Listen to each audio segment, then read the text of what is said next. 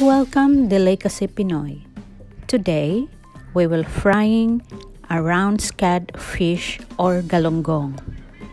Our ingredients: 15 to 20 pieces of round scad and cooking oil. Instructions: my version of frying the round scad fish is to spice and steam it first before frying it. Steam for 10 minutes, and after 10 minutes, let it cool and sit aside. Heat up your wok, then add oil. Add enough amount for frying your fish. Once oil is hot, gently drop the fish one by one and cook until golden brown on both sides. Your fried galunggong is ready to serve.